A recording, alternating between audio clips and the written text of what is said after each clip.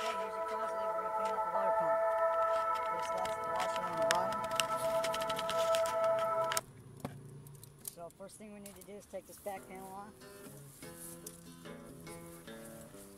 If this were not a stacker, on some of them, it's easy to do by tilting it, depending upon the opening in the bottom here.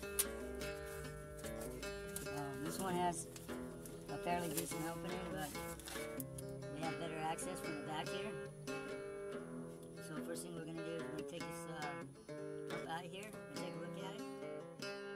Make sure the line's clear. Okay, so you're going to have a certain amount of residual water in this, and so when you release this clamp here, you can tell if your line is plugged up by removing this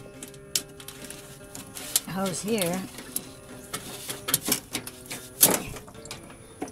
and then you can see that water comes out of the pump, so the pump is not plugged up. And if you blow in here, you can hear, that's clear there. So what we're going to do is disconnect it from the sump, clean out the sump, and then check the impeller.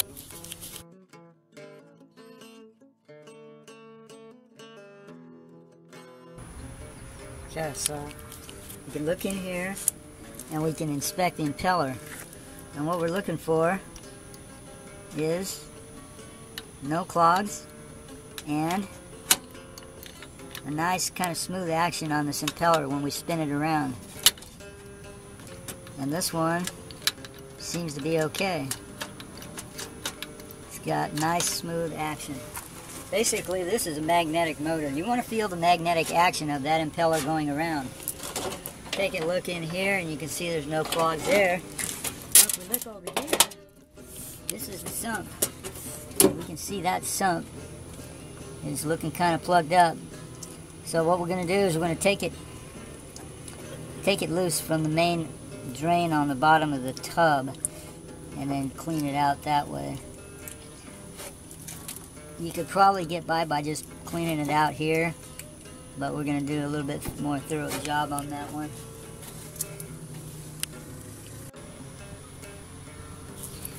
Okay, so this one actually had some water backed up. So we had water backed up. You can feel in here and you can feel the bottom of the tub. You can feel around in there to feel if you got any debris in there.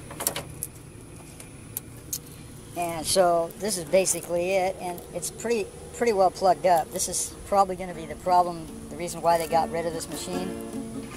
And so basically there's like a filter in here that needs to come out of here, and then we can clean the filter out and clean the whole thing out. Okay, so this is like a baffle. This is like a baffle. It sits in here, and this is what slows the stuff down from going directly into the impeller.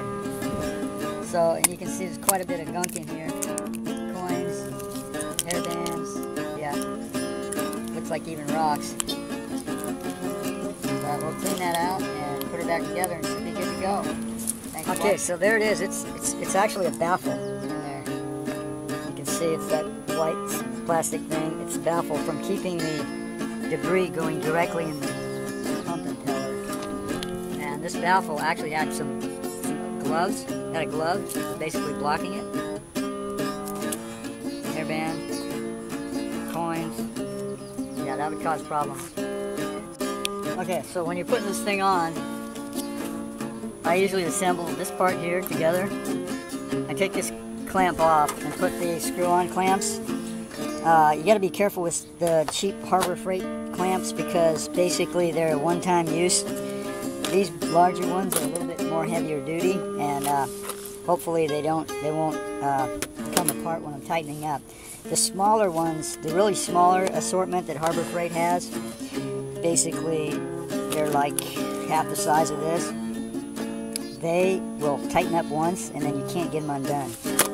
So, but yeah, if you're doing a water pump job, it's a good idea to have some nice hose clamps. And that way you don't have to try and reach under there and squeeze those clamps there.